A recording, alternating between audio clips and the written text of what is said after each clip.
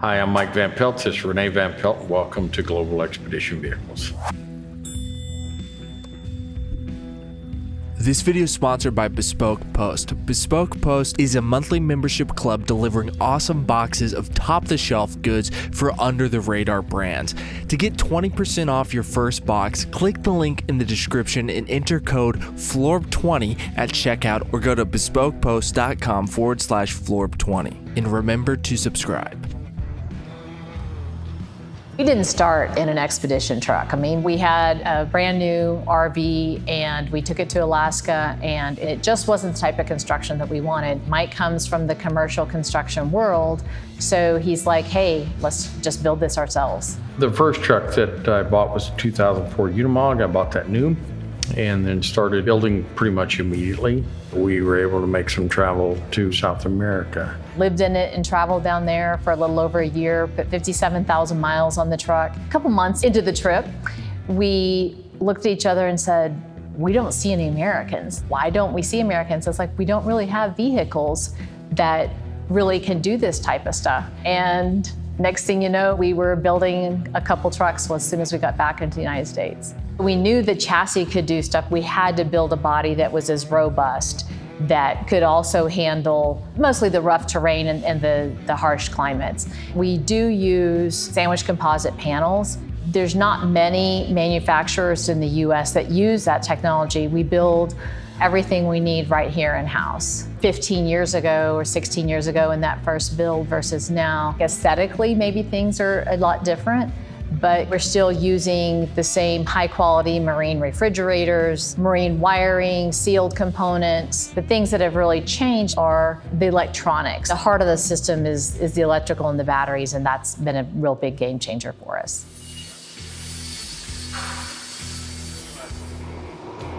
This is our latest and greatest, biggest and best. This truck is an Extreme Kenworth K370 off-road expedition vehicle. Has a Cummins engine in it, has an Allison transmission. This one happens to have a 3500 transmission RDS. This particular vehicle has every bell and whistle that we can put on them, including the FLIR forward-looking infrared. Off-road lighting is extreme on this vehicle. It has front and rear winches, 200 gallons of fuel on it. It has the military tire and wheel package. It has central tire inflation through the axle, coil spring suspension, as well as independent suspension. So the wheels can go up and down on their own, up to 14 inches of total wheel travel. The cool thing back here is this truck has four-wheel steering, including four-wheel crab. So you can go at an angle, or you can just decrease your turn radius. Most average pickup trucks have a turn radius around 49.5 feet. This one has a turn radius of 30 feet, 5 inches, even though the overall length of it is 32 feet long. It has a locking rear differential and front differential and center differential. So when you're in a really precarious situation, all four wheels are turning with the same amount of power. This is a 60 hertz 240 volt generator. It's auto start, so whenever the batteries are low, it automatically starts. And it's got 1.2 kilowatts of solar electricity on the roof.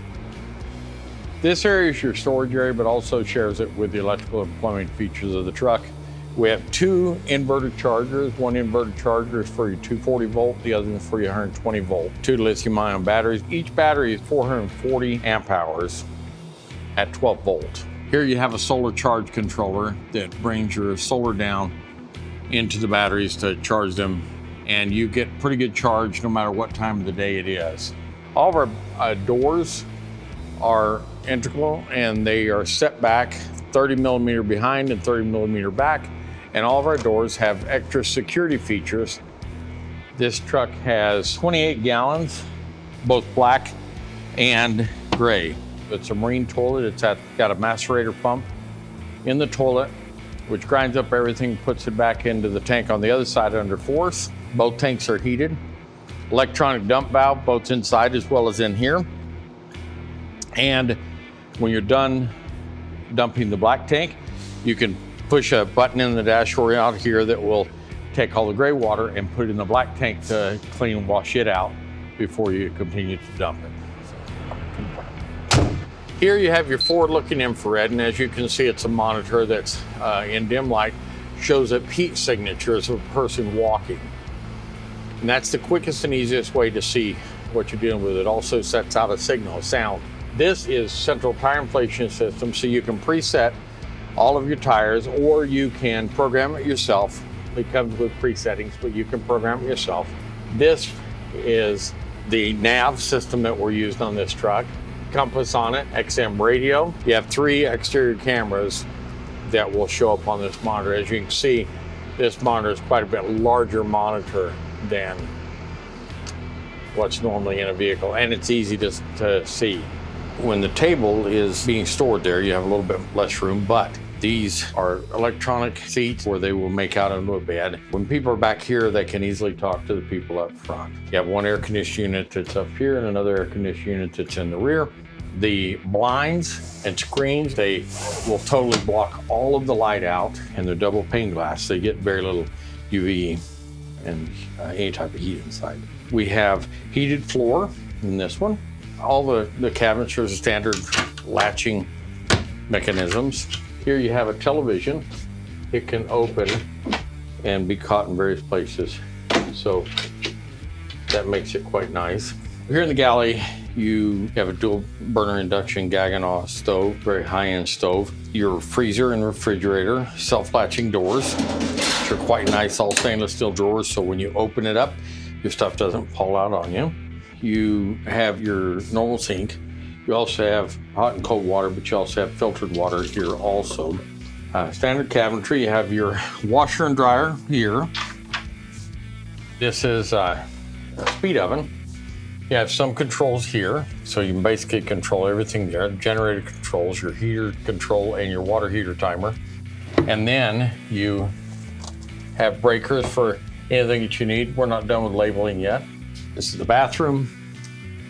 We have a separate shower in this one, macerator toilet, vacuum flush it, pulls everything and takes it to the back. Allows the bathroom to be dry. I think that's one of the classier bathrooms that you'll see. It also has a skylight in it. In this truck, there's actually 3 skylights, one at the bedroom, one at the dining area, and one in the shower area. Back here in the bedroom, you have 3 drawers here, closets on both sides, drawers for his and her things on each side of that. Behind where the lighting is, there's also reading lights as well as device chargers, etc. back there. This is our adventure truck. This is built on F750 Ford chassis. The F750 is a single cab. What we have up here is an off-road bumper, winch, brush guard, and a whole lot of off-road lights. These are not the standard F750 tire and wheels. We've upgraded them to G278, which is a 385 tire. We've got them on single part wheels, and we have a semi-automatic tire inflation system, which will let us adjust the tire pressure from inside the vehicle, both up and down, which is great traveling on gravel roads. Because we have an extra large chassis, we have another set of storage boxes underneath. These are the aluminum storage boxes that are added. These are integrated into the body, so this is part of the standard adventure truck. We have 5 of these storage boxes as we go around the truck. Both the adventure truck and the Adventure XT are molded fiberglass construction bodies. That lets us have consistency in the size, which lends itself to a production style body. This is a standard location for the tire for the adventure truck series. This one has been upgraded with an electric winch. We also have a hitch receiver with a 2-up bicycle rack. The bumper itself is adjustable, so this bumper is right now in the off-road driving position, but it can be lowered for highway driving. And attached to that, we also have a set of extraction mats. This adventure truck is loaded with a lot of other options like security camera systems, backup camera systems, but let's go inside and look at what's in there. This is the cab access to the F750. It would be the same for a 550, but we've replaced the standard Ford seats with air ride leather seats with heat and cool.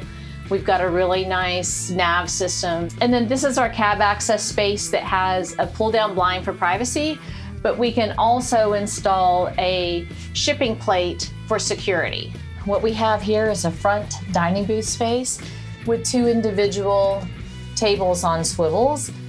This can also be made into sleeping for 1 extra person. The kitchen in our adventure trucks is a door refrigerator with a single burner induction cooktop, a microwave, and of course you have the biological water filter system also.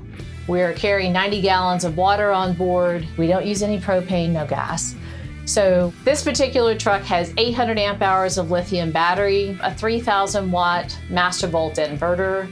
It also has 600 watts of solar on the roof. So we're well equipped to stay out for a long period of time. This adventure truck has been upgraded with a set of dual pane glass windows with integrated blind and screen systems, which will just give our truck more insulation and also better soundproofing. The air conditioner is a 12-volt air conditioner from Cruise & Comfort, more energy efficient than the 110 air conditioners, but we can run without starting the truck engine or needing a generator. We're running straight off of our lithium battery bank. Underneath the bed, we have a cabinet that's 20 inches deep right here. And then right beside the door, we have a floor to ceiling cabinet that's got hanging in the top and shelves in the bottom. Going into the bathroom, you're gonna see a very luxurious bathroom. Nice size, great countertop space, and a huge linen cabinet inside. We're also utilizing the Thetford cassette toilet systems. This is a Mercedes Unimog. This happens to be a Pangea model. Pangea is when it starts out small and gets a little bigger. So the roof goes up. It has portal axles, which is a gear reduction drive off of the axle, lowering down. It's really a good vehicle, primarily outside the United States because of the lack of serviceability in the United States, but it is a really wonderful vehicle. This truck is utilized in Europe as essentially a tractor. So there's a lot of things that can be done with this vehicle that can't be done with any other vehicle. The hydraulic system will allow you to power winches. Normally, we would have a power takeoff right here. We choose to take it out because it's quite heavy and we haven't a need for it, so we remove it. But it allows us to have a hydraulic powered winch on the front as well as in the rear. If you want to have a hydraulic impact wrench or even a hydraulic chainsaw, you can utilize those types of hydraulic features for it. Standard toilet, 12-spring suspension. This truck happens to have 125 gallons of potable water and you have a filtration system to be able to get your drinking water out of it as it is. We have 2 short power connectors on this vehicle. You have a 50 hertz and a 60 hertz power. The electrical system size is the same. It's got 2 440 amp hour lithium batteries, and then it has an inverter that converts your power for the things like your air conditioning or your convection cooktop. The spare tire carrier allows the spare tire to come down electrically and safely. This vehicle does not have a motorcycle carrier on it. It's not a good way to put one on it. It does have a place to be able to put bicycles on it, however. We also have extraction mats here. If you're in a situation where you're stuck and you need to be able to have some assistance getting out, that's the fastest way to get that assistance. In the Pangeas, sometimes we will recess the awning in it if a person needs it that way, and this happened to be that it did. So this vehicle is one of the coolest vehicles on the planet, in my opinion. You can have it in automatic or you can put it in manual mode. The coolest feature at all about it is you can pop this little panel off and you can move the steering wheel to that side for in areas that need to be a right-hand steer vehicle. Your foot pedals, everything moves, so it's totally like it would be if it was designed to be a right-hand drive vehicle. Because of where some of the electronics and electrical devices are, prohibits the size of the opening from the front to the back, but it suffices for the need. This happens to be a pantry. This has cam latches, which allows us to lock and then suck them in. This below here happened to be for a guy's coffee brewer here. Microwave, which microwaves and convex. These are your controls. This is the controller for to raise and lower the roof. Generator control, heater control, air conditioning control, and then what's called the Easy View or the Touch 5 Allows you to monitor your tank levels as well as fuel levels from the auxiliary tank, as well as your charging position on the batteries. So we did a stainless steel countertop in the bathroom as well as the kitchen. It has a cassette toilet and a window in the bathroom, which is nice. Gives you ample room to be able to shower and do the things that you need to do.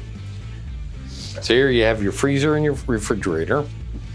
And you can usually turn the temperature of the refrigerator down enough to where you can freeze things in both units. Double induction burner. You have your television here, the sound bar that works with that television. Your filtered water for drinking, and then your water that you'd normally use for washing, cleaning, and cooking. Your dining table here, you can easily sit 6 to 7 people here.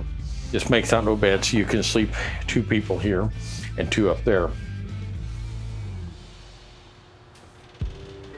We don't believe really in the description that people have developed in the United States for overlanding. Overlanding for most of the world is enjoying other cultures. It's immersing yourself in those cultures. It's stopping and talking to those people, giving someone a drink, or helping someone get unstuck, or just enjoying a visit with people. When you get too tied up in the details of a truck, you're missing the whole point of the trip. You're missing the whole point of the reason for the truck. We're good at what we do. We're a lot better at what we do when people allow us to do what we know to do and let us do the worrying about things, and them do the preparations and things that they need to do to be able to go on the trips that'll make the memories that they're really ultimately wanting to have. There's always compromises, and I think it's more important that you actually get a plan, get some kind of travel vehicle, and get out there and travel. Bespoke Post is a monthly membership club delivering awesome boxes of top-the-shelf goods from under-the-radar brands. Each box has around $70 in value, but you only pay a fraction of that price. And it's great because you only pay for what you want. You get a box assigned to you each month based on the quiz that you take when signing up, and before it's shipped to you, you get a preview of what comes inside. So if you decide that you like it, you can keep it, or you can swap it for a different box on offer, or you can skip the month entirely for absolutely no charge. You only pay for what you want. Plus, the box lineup changes every single month. As a small business owner myself, I am a big fan of supporting small businesses, and that is one of the things that I really like about Bespoke Post. 90% of the products in Bespoke Post boxes come from small businesses, many of which are based right here in the United States of America. And if you're like me, then you enjoy getting packages and opening them up. Anytime I get packages in the mail, it always feels like a mini holiday. I mean, who doesn't like opening a package and getting a hatchet